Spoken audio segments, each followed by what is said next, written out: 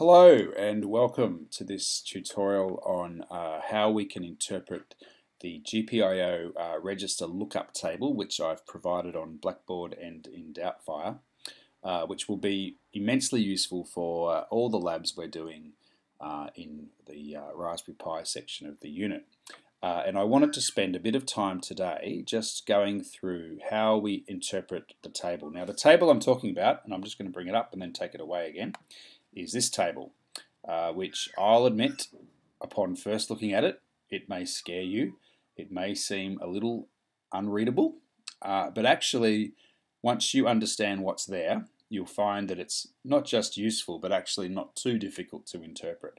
In fact, basically, the whole way we program GPIO pins is really just a pattern that you have to understand, and once you understand it, it will become very natural. Well, natural. It'll become something better than scary anyway. Now, I'm showing this diagram because this is basically from our Lab 7 what you'll be asked to wire up, and I'm going to sort of focus on how you would find out what bits need to be set in order to turn the LED that we've got here connected up to the Raspberry Pi. How would we do that? So what you'll see here, just a note, is that the pin that controls the LED is this one here. This is a ground pin here, so this is just bringing back to close the circuit. But this one here, the 6th pin from the left in this orientation, is actually GPIO 18, which you might be able to pick out there. And so this is the GPIO 18 is in fact the register or the GPIO that we need to control in order to make this happen. So let's just remember that. So that's what I'm going to focus on in the diagram, and I've actually used blue to highlight where the particular GPIO 18 operations are happening, but I'll get to that in a second. So let's look at this quite large table and understand what's in it.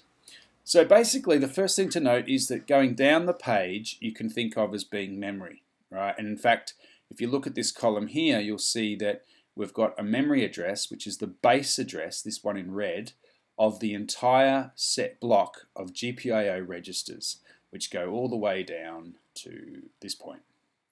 Okay, and just to confirm, you can see that they go by 4s because, of course, if that's a 32-bit register, then it's going to be made up of 4 bytes. Each byte is 8 bits. So here's the 0th byte, the 1st byte, the 2nd byte, and the 3rd byte. And then, of course, the 4th byte from here will be the next register. And then the 8th byte will be the start of the next register. Okay, so note that our registers are going up in 4s, right? The beginning of each register is as a multiple of 4 in offset from the base address. Okay, so this address here, how do I know that? Well, that's purely the hardware specification. It is completely and utterly defined by the particular model that we're using. In this case, the Model 2B or Model 3B Raspberry Pi. Earlier versions, I think B Plus might have the same, but earlier than B Plus, you would actually have a different number there, and you need to know that. If you don't know that number, then none of this works, and in fact, you could get quite unpredictable behavior. So it's really, really determined by the hardware, because there's nothing between us and the hardware. We're bare metal programming, so we have to be precise about these things and hardwire such things. Okay, so I've told you that. Now that we have memory addresses, these are all blocks of memory, just 32-bit registers going down the page. So what do they mean? So let's look at the first block here. So there's 1, 2, 3, 4, 5, 6 registers which have bits within them. In fact, 3 bits per GPIO to control each GPIO, or in fact to program it, just to be clear. That is that what we have to do before we actually write something to a pin or any other thing we want to control, we actually have to first indicate that that's what we want to do. So we program a GPIO for what we want to do. So in our case, it's GPIO 18. Now, if we look up in this information here, we can find for each GPIO what bits are associated with programming it. So for example, GPIO 0 has bits 0 to 2, that is 0, 1 and 2, as the 3 bits used to program it. For writing, we only need to set the first of those 3 bits for the GPIO that we want to write to. So in our case, GPIO 18 is down here, and we see here that bits 24 to 26 are dedicated to GPIO 18. And if we want to write to it, then the first of those 3 bits, 24, is the bit that we actually have to set. Okay, so that's how we know which bit we have to set, by looking up this table here. So what does that actually mean in terms of code? So thinking about this in terms of your task, to program the particular GPIO register, you first need to set up the 32 bits that you want to write to memory.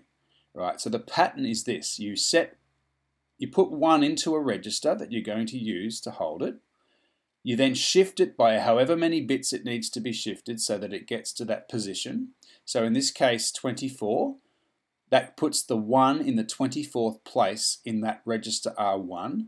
And then you'll see here what we're saying here is store the contents of R1 into the memory location R0 plus 4. So R0, well, what is R0? Well, we say up here R0 is holding the base address of the GPIO registers. 4 says add 4 to that, which is here, and that is the beginning of this 32-bit register, which means that if I write R1, the contents of R1, which is 32 bits, into this location in memory, with the 24th bit set to 1, then I have set the 24th bit to 1 in the correct place in memory. So hopefully you can see what's happening there. So there's a pattern. We put 1 into a register in the beginning of it, we shift it however many places it needs to go, and then we write it to the location in memory. So how did I know 4? Well, I know 4 because GPIO 18, according to this diagram, exists in this block, which starts at 4 from the offset here. And R0 holds the actual base address there. All right, so in the code that you'll look at, you'll often see that happening, that particular line of code. Now that only does the first bit, which is to tell the GPIO that you want to write to it. Now we actually have to do the writing, which brings us to the next set of registers.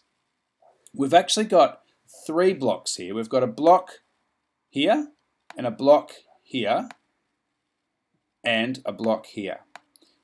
And hopefully you can see what each of these blocks is doing based on just the comments here. This block is all about writing 1, right, or writing on, setting the bit to high, if you like. So for GPIO 18, we need to find the bit within this, well, it's actually 64 bits allocated here, but because 18 is in the first block, it'll be in the first set of 32 bits, we have to find the right bit to set to 1, to write 1 to that particular pin. So if we come over here, again, this information will help you, but actually it's pretty straightforward. Bit 0 here refers to GPIO 0, bit 1 refers to GPIO 1, and so on. So bit 18 will refer to GPIO 18.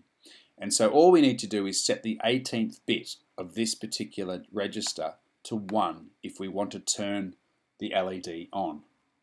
Okay, and so this code you see here shows you how you would do that. We write just like, and you'll see the same pattern as we saw up here. We write 1 to the register, so here we are down here doing it. We then, in this case, we shifted 18 places to put it in the right place. And just like before, we have to then write that to memory. And we take the address R1, we take the contents of R1, and we copy that to the location R0, which is still the same as before, the base address of the whole GPIO register block. R0, in this case, plus 28, which is the 28th byte from the start.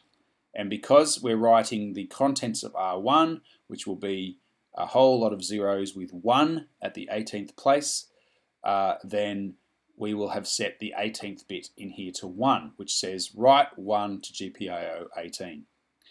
Now, if I wanted to turn it off, while you might think it's as simple as turning that to a 0 instead of a 1, it's unfortunately not quite as simple as that. You actually have to use a separate block of memory for writing a 0. So in this case, if I want to write 0 to GPIO 18, which would be effectively saying turn off the LED, then I just do the same exact thing, but I do it for this block of memory instead. So I set up the register, I put a 1, I shift it 18 places, and again you can see here I can look up each GPIO to find out how many bits I need to shift across. So here we've got 18. And then in this case, really the only difference between writing on or off is the base address that I give it for the memory I write to. In this case, it's an offset of 40 rather than 28. Okay, but everything else is the same. So that's it. That's the pattern, right, for using this table. The only thing to be cautious about is that while you might think it's as simple as knowing which number GPIO you're going for and then you just shift it that many places, that won't work for a GPIO that is greater than 31, because once you get to 32 or above, or all the way to 54, you're going to be in this block of memory, not this block. This register and not this register. And so, for example, if you wanted to write 1 to GPIO 32, that is actually bit 0 of this register. Okay, so you wouldn't shift it 32 because that's obviously larger than the register can hold. So it's in the next register now, and you just have to shift the difference. And so this table just shows you here. So if I was, for example, writing 1 to GPIO 39, well, that by this you can see means shifting 7 places from the start to get the bit to the 7th place in the actual register that we're actually writing to. And of course, in this case, we would write to R0 plus 32, not R0 plus 28 like this one was. So just be aware that for GPIO numbers greater than 31, you will have to take into account that you're in this block and not this block. All that means is you don't have the convenience of taking the number of the GPIO and just shifting it that many places. That's really all I'm saying. Last thing I'll point out, actually 2 last things to point out. One is we've also got a block here for reading. When we program the GPIOs for reading, we can read the value that we get from it, which is obviously going to be 0 or 1, from the same sort of pattern. Again, we can read from the bit that's associated with the GPIO. We'll get to that in a later week, but be aware that there's also a reading block here. The last thing I want to show you is at the bottom is just a diagram of the header pins, which are all here in both diagrams. It's really just the same diagram in different formats. And you can see here which GPIO registers are mapped with which particular pins. You've also got ground pins, which is what this symbol means. So for example, in Lab 7, you've been asked to connect up the lead wire with the 12th pin, which is the 6th one down. That's GPIO 18, as we've said, but also to connect it with the ground pin at pin 6. And you'll see here, if you follow that line, it comes all the way down, it's a ground pin. Okay, and on this you can see the same thing. There's the ground pin there, and this is the associated label. And here is GPIO 18, which you can see 18 there. So they're just the same sort of information in different formats. So if you wanted to use other pins, for example, perhaps you wanted to connect another LED up with, for example, this pin down here, well, that is GPIO 16. So be aware that the numbering system isn't exactly straightforward. It's not just sort of down the page linear. And there's other available pins around the place as well. Okay, so that's a basic rundown of the table. I hope that's helped. There's information over here which is just summarizing the same sorts of things again. I have not myself found that as useful, but I think just knowing how to understand this stuff is all you really need. Note that there is if you've got a model 2B, this won't work for 3B, but you can also control the power light or the power LED and the action LED on the actual chip itself. We used to use this as our labs, but now with model 3B we can no longer access them via the GPIO registers. But they are the settings you would need for controlling the power and action LEDs on the actual Raspberry Pi chip. Anyway, that's it. Hopefully you've got some clarity around this, and the best thing is to keep practicing, have a play with different GPIO pins and see if you can find the correct bits to set, and of course talk to your tutors if you need to. Good luck.